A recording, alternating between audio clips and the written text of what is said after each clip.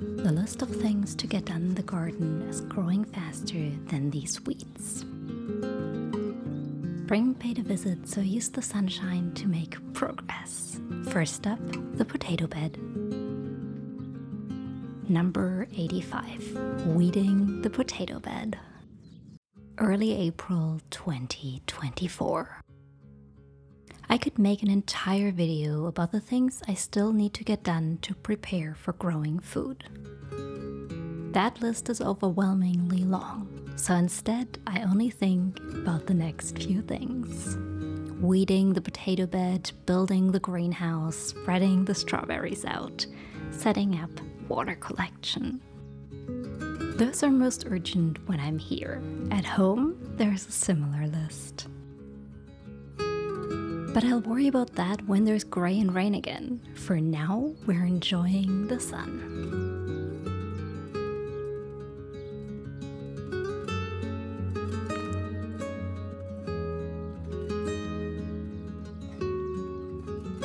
Weeding the bed by hand was meditative and fun.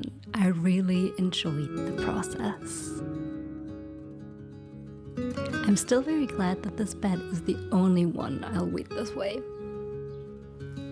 Remember that goat that wasn't supposed to be in my garden? Soon she'll be there on purpose. I'll get some help from 2 sheep, 2 goats, and a lot of feathered friends.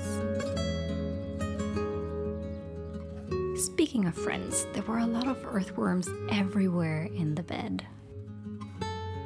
I covered them in soil whenever I found them.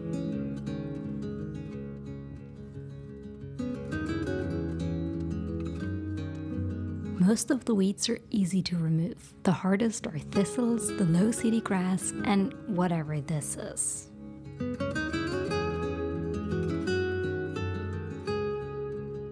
Apparently, weeding is a workout.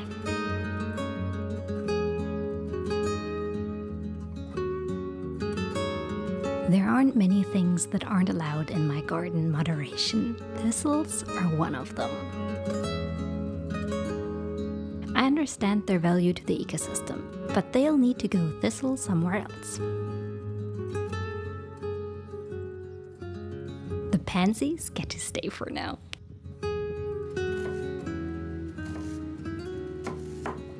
At home, dinner was another fast and simple one, an almost literal fry-up of an evening.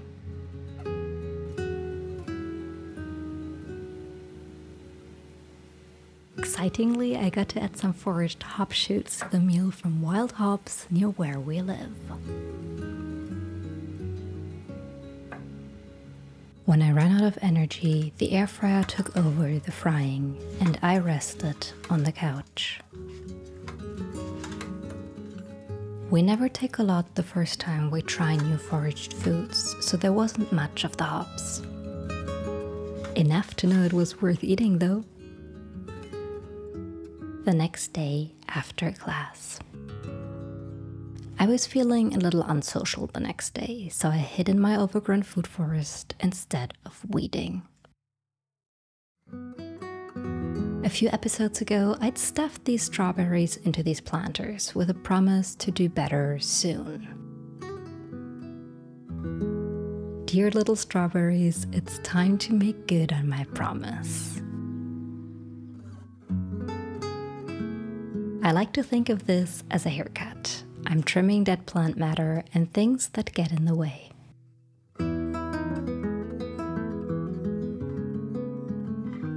I also gave this planter a bit more organic matter to work with. Leaves and dead strawberry bits will turn into soil.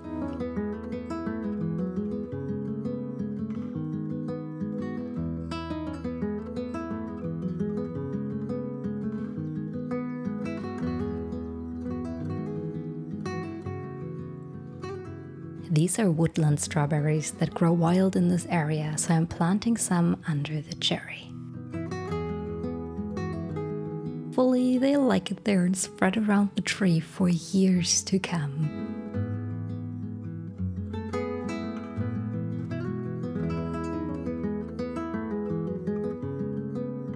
I'll do what I can to give them a fair chance, but they have to figure it out. This is a food forest, not a garden bed.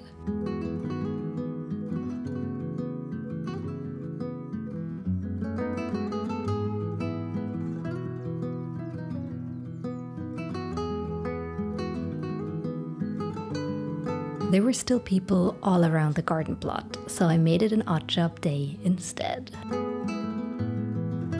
Some days I just don't feel like masking. Pretending to be a normal human being is exhausting. These rain barrels were left by the previous owner. I couldn't source plugs, so I'm adding taps into all holes. Adding these is one of those jobs that is easier with more people, but it works if you are a bit creative.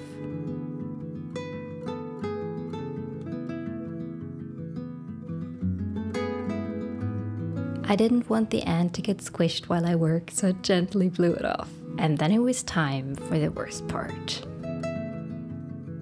Or maybe just one more delaying tactic, recheck the seal?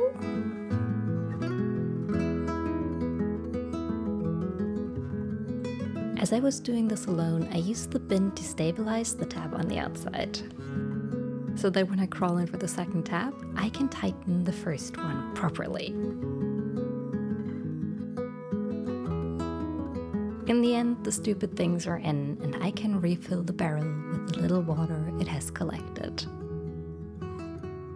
Collecting water is slowly crawling to the top of the list. I need to get that done, and now I have a plan.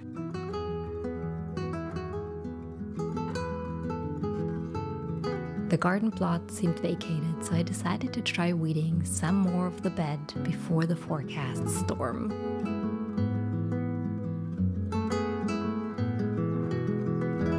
The GoPro was accidentally set to time warp for all of the weeding that weekend, so this is all I got. Time-lapse footage isn't really my style in most cases. Despite all my efforts to hide from people, some neighbors came by to chat. When they were gone and I started weeding again, the announced storm was already rolling in. When I saw Pepper hiding under a blanket and the things I threw kept coming back, I called it a day. It wasn't until I reviewed this footage that I realized he hadn't chosen to be under the blanket. Oops. The wind was way too strong to talk to you, so I'll spare you the noise. The birds were frantically going into hiding, so I knew it was time to get home. Their dealing with this mess is on the top of the list, but I'll tell you about that next time. So long, and thanks for being here. If you want to support the channel, check out the link in the description or on the screen right now.